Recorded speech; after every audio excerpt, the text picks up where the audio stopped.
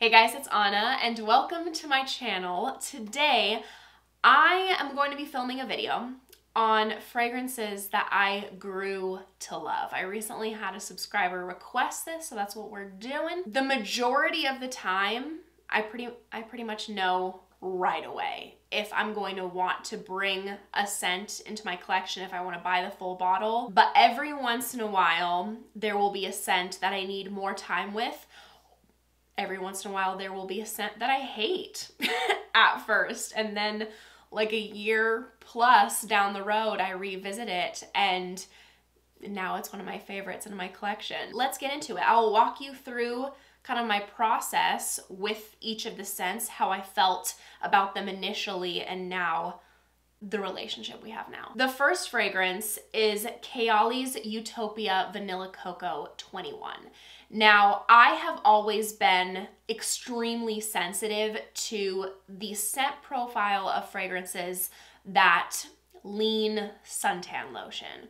It's not my vibe, it's not my journey, it never has been. And when I first smelled this, I just kind of wrote it off as a fragrance that is grouped in that category. And it's also a very thick, creamy scent. And this scent screams summer. Like how it smells like summer. It smells like sunshine, but it is very sweet, thick, and creamy. I live in California and it gets hot here. And on very hot days, I'm not wanting to reach for a scent that is thick, creamy, and sweet. Like I want something refreshing. So yes, those were my initial thoughts. Much later down the road, I purchased a fragrance and a sample of this was included. I'm like, what the heck, let's revisit it. And I'm like, I didn't even want to admit to myself because I wore it that night. Like I got out of the shower, I was ready to go to bed, or winding down, or watching Netflix. And I wore this and it put me in such a great mood. I felt so happy and cozy and just like, it smells fun and youthful, and it was a delight. It was a delight. And then I found myself craving it the next day and I wanted to wear it again. And I'm like, I can't believe this is happening to me. And to this day, this is the only fragrance that I've ever loved that can be grouped into that kind of suntan lotion category. But for me now, this is not too much so that. It absolutely has that element. It puts you in that headspace. It has that vibe. It has that mood, but it's not screaming sunblock like other fragrances that it might be compared to, like in the same family. And this to me smells so luxurious, smooth, well blended, fits any age. Like literally this is gonna be so perfect for young girls as well as more mature ladies. It's gonna smell fabulous. It smells like you are on vacation, spring break, vacation, Palm Desert, drinking a mixed drink, you know, we got a cocktail moment going on, like a coconut colada. We have our big, you know, sunglasses on, a big floppy hat, we're tanning. It's a mood. It's a vibe, it's an experience, but I will still not reach for this on very hot days. So I'm pulling for this when it's sunny out, you know, spring and summer, but you can best believe that this is not a scent that I gravitate towards when it is in the 90s plus, because it's just too much for that, for me personally. This has a beautiful, thick, creamy, vanillic sweetened coconut note, and that comes off like cream of coconut, but also coconut milk. The white florals are so well blended in here, and that really elevates the scent. Very feminine and put together. One of my most disliked notes is gardenia, but the gardenia that's in here is not mature whatsoever. So they did an excellent job. And then it of course has tuberose and jasmine. The sandalwood is very creamy and likable. It's musky and has the perfect amount of sweetness. It doesn't smell overly sugared, but it's just a delightful experience and one of my favorite Kayalis. The next fragrance is Fragrance du Bois Eau Jaune Intense. And from the moment that I smelled this perfume, I knew right away, I'm like, that is incredible. I've truly never smelled anything like this. It smells so luxurious, refined, classy. Like, it smells rich. It's absolutely beautiful. But I am quite sensitive to the tiare flower in fragrances. I think tiare flower smells lovely. It smells beautiful. It just often won't feel like a note that feels like me for whatever reason. And I initially had the same problem with this one as I did with Vanilla Coco 21, where it's a scent that definitely embodies spring and summer, but it's a very thick, creamy scent. Like, we got some thick, creamy florals. And again, it was something that was too much for me in high heat. But I've always loved the scent. And I've gone through decant after decant after decant, like big decants, trying to get to the point where I'm like, yes, I want a full bottle, because I did definitely resonate with the scent, but it does have a density to it. But like I said, after many times wearing this perfume, I finally was really wanting a bottle. And again, it's never gonna be something that I reach for in super hot weather because I wanna feel refreshed. But in the 70s, amazing. And the way that this meshes with your body, with your skin, it smells like you are putting on the most refined, expensive, luxurious tiare flower, fruity ylang body oil. Just like slathering yourself, okay, with sun-kissed tan skin. Oh my word. It smells like you are going to Bali. And, you know, we have fruity notes in here. We have a pineapple note listed. But to me, personally, I cannot detect any specific fruity note at all. It is so well blended. It smells warm, creamy. We have a tiny hint of vanilla just to give it like a natural, light amount of sweetness. It doesn't smell edible at all. Very pretty. Like it smells like a spa oil in Bali or something like that. It's fantastic. Next up is Juliette Has a Gun Magnolia Bliss. Now, initially, I felt a bit underwhelmed by this fragrance because, as you might know, I love my complex, more unique scents generally. Like, I definitely have my easy reaches and simpler scents that just make me happy. But overall, I would say those are the scents I gravitate towards. And I've always thought this was a very pretty scent, but yeah, I was wanting more from it initially. And as I was trying to make up my mind about this, I kept wearing it, you know what I mean? That's what you gotta do. And I kid you not, when I say every single time that I wore this fragrance, I would receive multiple compliments a day. Both men and women just telling me how pretty I smell. This is a very crowd-pleasing, just lovely scent.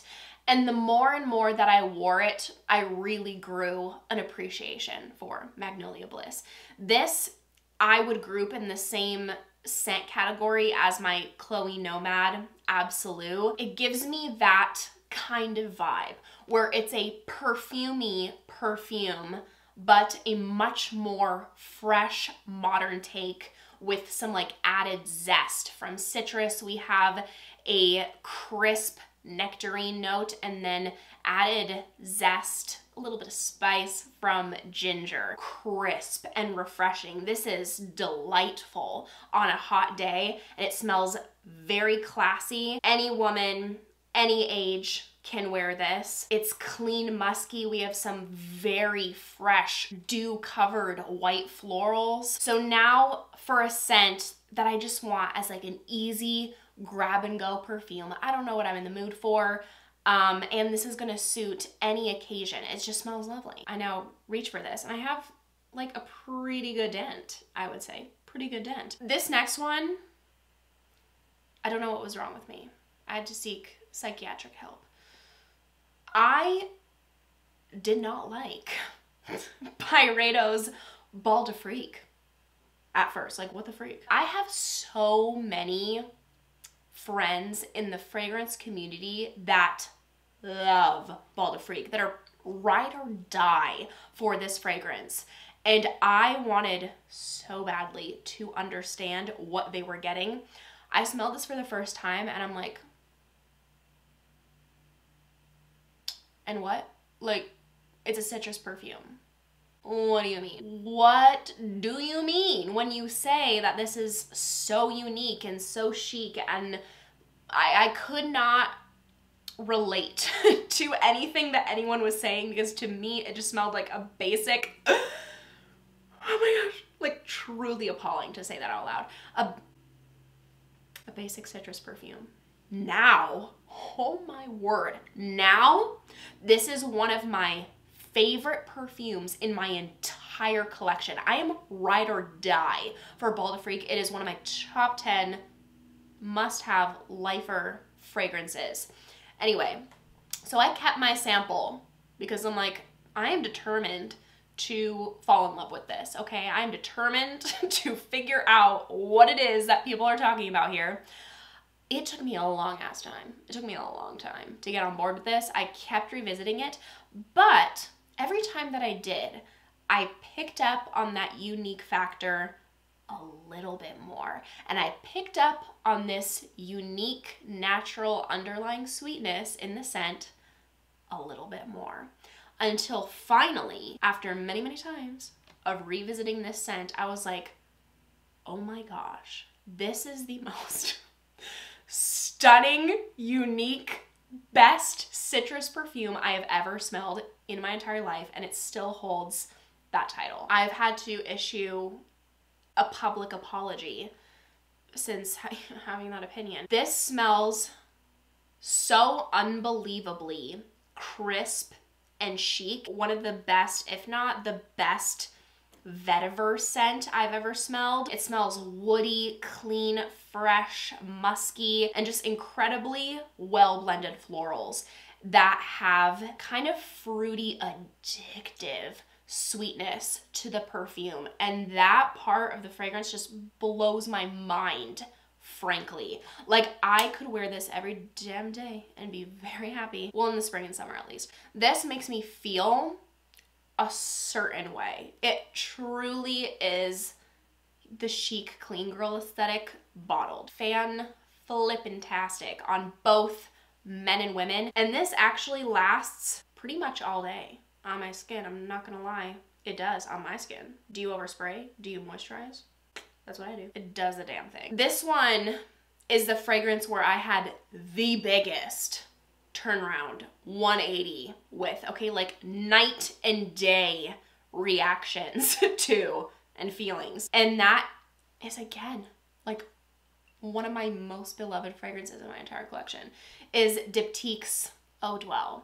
When I first tried this, it was very early on into my fragrance journey, if you will, and this was just too damn green for me. It was too green. It was way too aromatic for me, and I was like,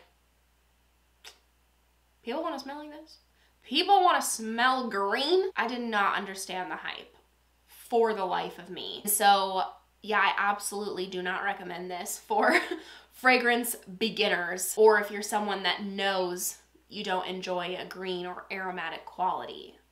But now, juniper vanillas in particular are one of my most beloved scent profiles of all time. I find them so delightful when you have this natural, smooth vanilla that's not too sweet. It doesn't smell gourmand, mixed with that incredibly fresh, crisp, outdoorsy smell of juniper trees.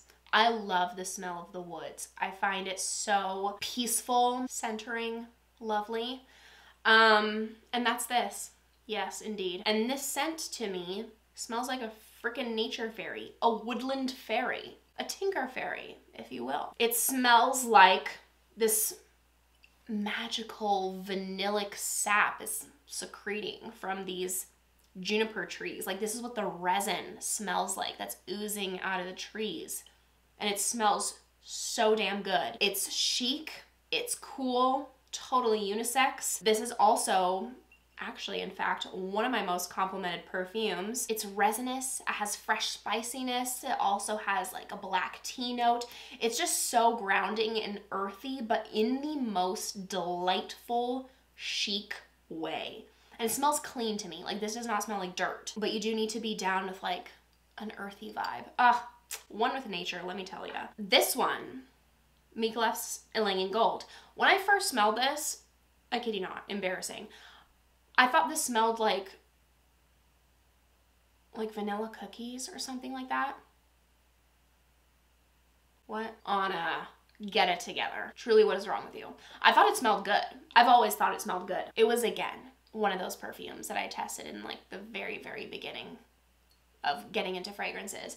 I revisited it much later and I was like, this smells like the heavens. It smells like an actual glistening ray of sunshine beaming down from the heavens. You know that visual when you look up in the sky and it's like the most breathtakingly beautiful blue sky day, and then you have these fluffy clouds, the sun is out and it's peeking through the clouds and it's illuminating the cloud. Like, it looks like it's glowing, and then you just have this beam, this shot of sunlight that's radiating down.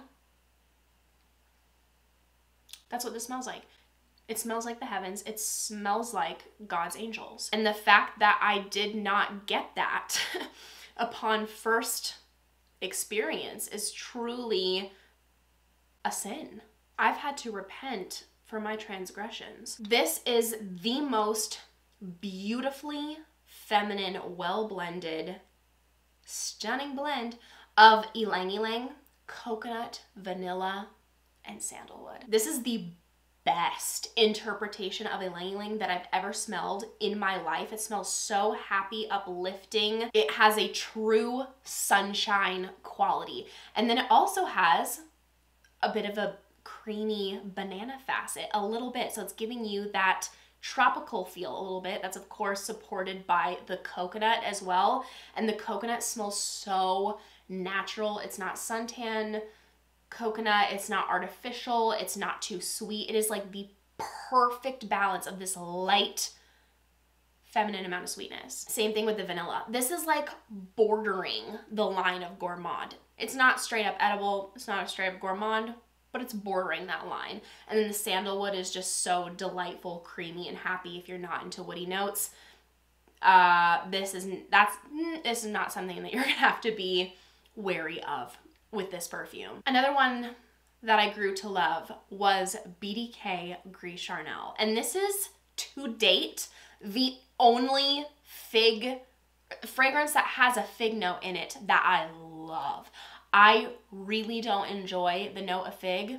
I think it smells good. The scent is good, but there is no way that I want to be smelling that continuously. I do not want to smell like fig. For some reason, it annoys the hell out of me.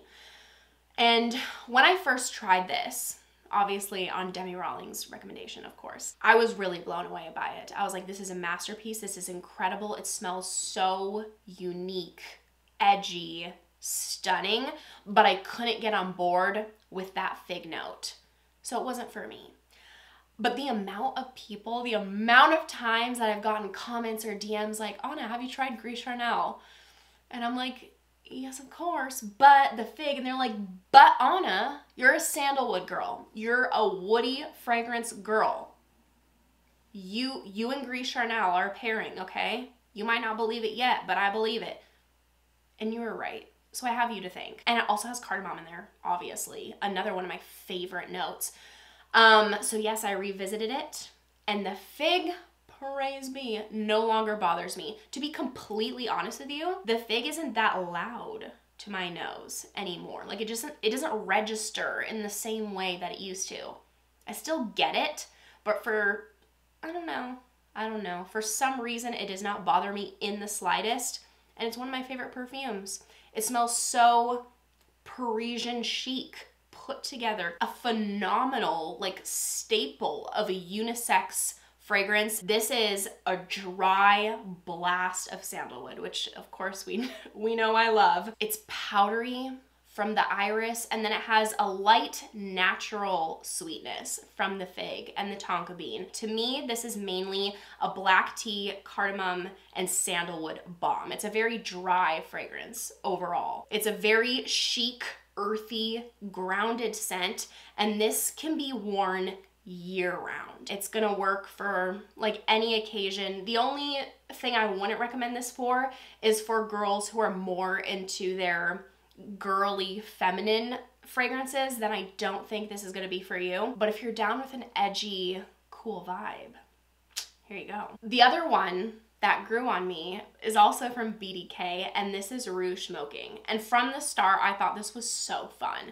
because immediately I thought of like cherry Dr. Pepper, cherry Pepsi with like vanilla powdered sugar donuts. It just smelled so fun, and I had never smelled anything like this at the time. It just smelled fun.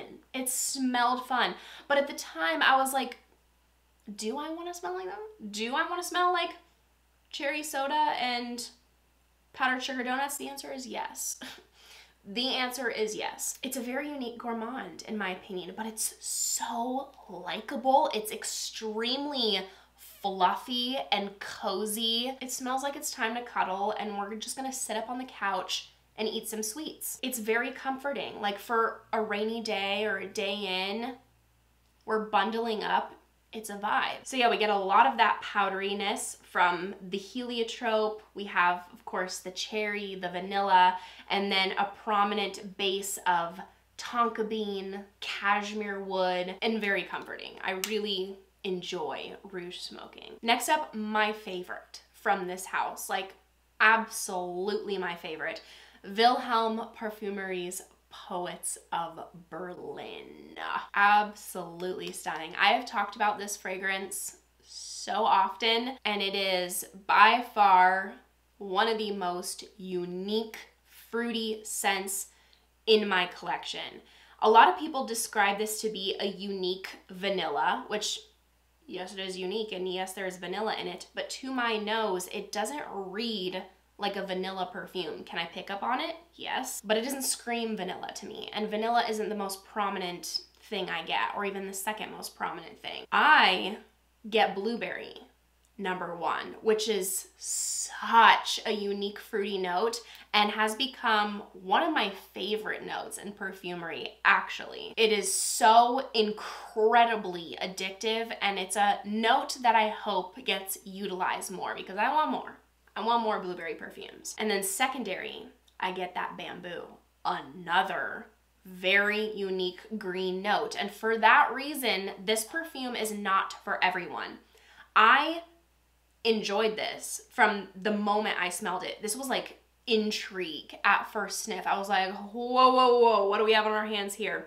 So it took me a couple wears, and then I was head over heels in love with it. When I wear this and I ask people, what do you smell from this? They'll tell me it smells fruity, and then they will also tell me that they get this like green spa-like vibe from it, and they will often guess that there's a eucalyptus note in here, which I understand because, you know, spa, eucalyptus, bamboo, it kind of like ties together. And then we have this earthy orris root note that adds a little bit of creaminess, also adds to the unique factor. This is definitely not a blind buy kind of perfume.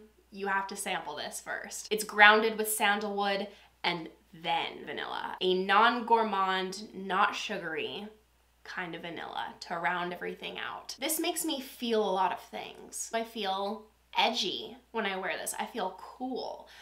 And then it's fruity and very uplifting. So I love to wear this on warm days. That fruity note really comes to life, and it's actually quite the compliment getter for me as well. And then it also smells grounding and calming and a little bit fresh and spa-like, like from the bamboo. So it's really an experience, and I just absolutely adore Poets of Berlin. And the last fragrance that I grew to love is Maison Crivelli Iris Malikhan. And this is one of my most special, adored perfumes in my collection. I think it is seriously so cool. And this is also another one that you cannot blind buy. This is going to be an absolute love or an absolute not. Okay, so you need to sample this first. This is a very earthy fragrance, but it smells extremely luxurious, high-end, and creamy smooth. The most dominant note that we're getting in here is the orris root. There's a non-gourmand vanilla that just really adds to the addictive factor of this perfume, and that note in particular will creep up more the longer it sits on your skin. And it also adds a bit of like a creamy white chocolate vibe to the overall scent the longer it's on your skin. We have an ultra smooth leather note. This does not smell deep dark or animalic in the slightest. And then we have several earthy aromatic notes. It smells quite woody to me as well. Like it's definitely giving off a pencil shaving vibe. This smells like a well-traveled, educated human being. It smells incredibly grounded, but at the same time, incredibly high fashion. Very unique, both for men and women. It really makes me feel a certain way. And after several wears, oh my gosh, I've just fallen head over heels for this. Initially, it was again, intrigue at first sniff. I was trying to figure out like, does this resonate with me? Does this feel like me? It's absolutely something that you are going to have to wear several times, revisit, just to try to understand the fragrance a bit more. This is truly a niche scent. So that wraps up my list of all the fragrances that I grew to love in my collection. And let me know, what scents did you grow to love? I'm very curious to know. Thank you guys so much for watching. If you enjoyed, make sure to give this video a big thumbs up and make sure to subscribe down below if you haven't already. If you want to see me in any more videos, I'd appreciate it so, so much. I hope you guys are having an amazing day, and I hope to see you in my next video. Bye.